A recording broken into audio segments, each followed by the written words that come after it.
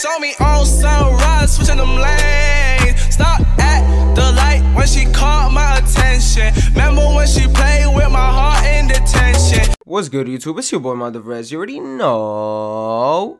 And NBA 2K18's Prelude is officially out. Now, the first advice I can give you is do not make a build. Do not purchase VC as soon as the game comes out, because in the Prelude, they do not tell you any stats. And when you're making your player build right here, you see how you have extra gold badges, silver badges, and bronze badges. It doesn't tell you at all what those badges are. So like, I'm confused right now. This is like 25% of last year's Prelude, man. Last year's Prelude, you were able to see the badges, the stats. You know, you could make a player and purchase VC and see how his stats are looking. You could play My Career games. This year, you couldn't do anything, right? So I was on the screen for like literally 45 minutes to an hour trying to figure out what is the best build for me, right? Everybody's gonna have their own opinions on what build is good for them, but this is straight up off rip.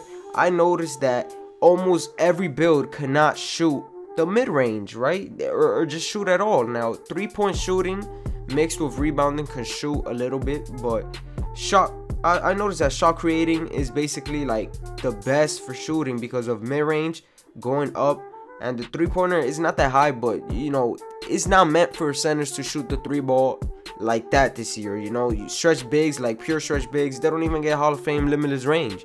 Now, this is right here off rip. I stopped it right here on this build. I was really thinking, I was like, is this really the best build? Now look, right?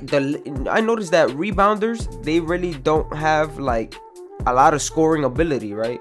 And you see right here, rebounding, layups, and dunks is pretty high, right? It's not that bad, but the mid-range is what caught my eye. Now, when you're a center, people are saying rebounding athletic is the wave. Post scorer, rebounder, you know, those are good builds, but for me, my play style, the way I play, I like to pick and pop once in a while, you know, switch up the game, don't become too predictable. When you're like just there for the rebound and to score in the paint, it's so predictable to play on you. You know, what if you're playing like somebody that's smart, that's like a pure defender or something? You cannot go up on them in the paint. You're basically on the court for no reason. Like, I don't know. This is how the way I'm thinking about it. I don't know, man. I was looking at the other builds as well, but this is the build that I'm thinking about making when NBA 2K18 comes out. Rebounding, shot creating. Now, look at the badges. You still get hustle rebounder because that's rebounding is your primary, obviously. Now, I was also looking at the pure rebounder. Look at those badges, man. You have 4 gold badges, 5 Hall of Fame. Now, I think I'm going to be grinding for 99 overall, and when you hit 99 overall, all your badges go up by 1. So all your gold badges, if you're a dual archetype, all your gold badges are going to be Hall of Fame and you're going to be unstoppable. But if you're a pure rebounder, you already have a Hall of Fame, you know. Now, Mike Wang said that there are, was it Mike Wang or LD2K? I'm not sure, but one of them said that, you know, it's going to be easier to level up with an archetype that's OP, like pure archetypes. They're OP in their own way, like very, very good. They're gonna help you rep up easier, you know, but in the long run, dual archetypes are gonna be way more overpowered, because if you hit 99 overall, you're basically gonna be unstoppable. You're gonna have like 9 to like 11 Hall of Fame badges, you know. You're just gonna be OP as hell. Now, right here, I was thinking about, you know, what is the height that I'm going to make. Now, you remember last year, 6'11" centers were starting to be the wave as the game started to, you know, progress more, right? And 7'3", they're good every year. They weren't that bad last year. That was my build, actually, a 7'3" center. But I know this year they are actually pretty strict about, you know, reducing stats. The shorter you are, the higher you are, you know, they're reducing stats for, like, for example, speed. When you raise up your height, like, I don't know. So I was thinking about making it neutral for now, all right, 7 foot, because at this point I thought I was gonna be able to look at the stats, right? And I was also on this screen, the wingspan, because look at that, man. If you make your wingspan all the way up, it's gonna lower your mid-range, and the only reason why we're making this build is for the mid-range shot. You know, like, I don't understand. Like, I was trying to build the best build, like, I don't know, man. But this right here, you could tell I was thinking so hard. I was just on the screen for a very long time. But look at Shaq's wingspan, right? I mean, Shaq can't shoot, and he has a really high wingspan. But I guess, but strength goes up the longer your wingspan is. And look at Shaq's wingspan, and he's like one of the strongest basketball players ever. Like, I really don't understand, man. But hey, they trying to balance it out, right? But yeah, I think I was gonna make my guy 7 foot, and the wingspan was like 1 or 2 lower than the max wingspan, and the weight I made him like 290, something like that. Yeah, 290.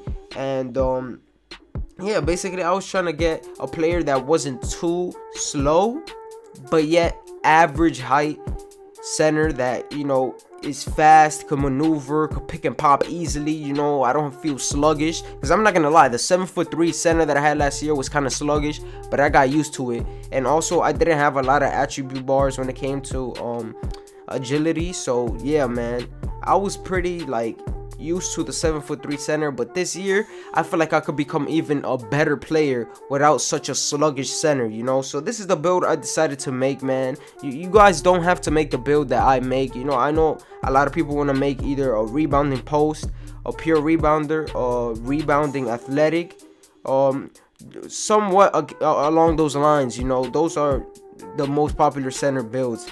But yeah, I was either thinking about making a rebounding athletic or rebounding what was it, a post stretch. Yeah, post stretch, because they could do everything on the court except rebounding efficiently, and rebounding is the most important thing for the center position, which is why you're a center, in my opinion. You feel me?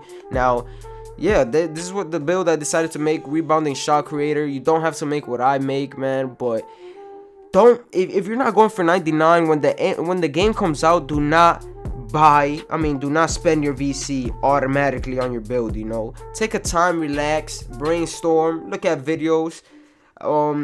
Just take your time, man, because you're gonna waste money, and not alone money, you're gonna waste a build and VC for no reason. Just take your time.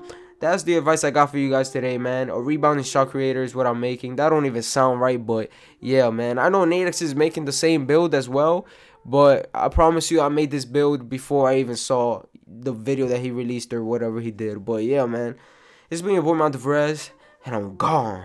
Eyes, yeah, gotta sip this Sprite, yeah, under 21, yeah, no license, my gun, yeah, live like Christmas light, yeah, blessed like Christmas night, yeah, fresh like Christmas night, yeah, this is something light, yeah, keep that gun on me, yeah, bitch, I know my rights, yeah, heard that nigga living love, we gon' hit it right.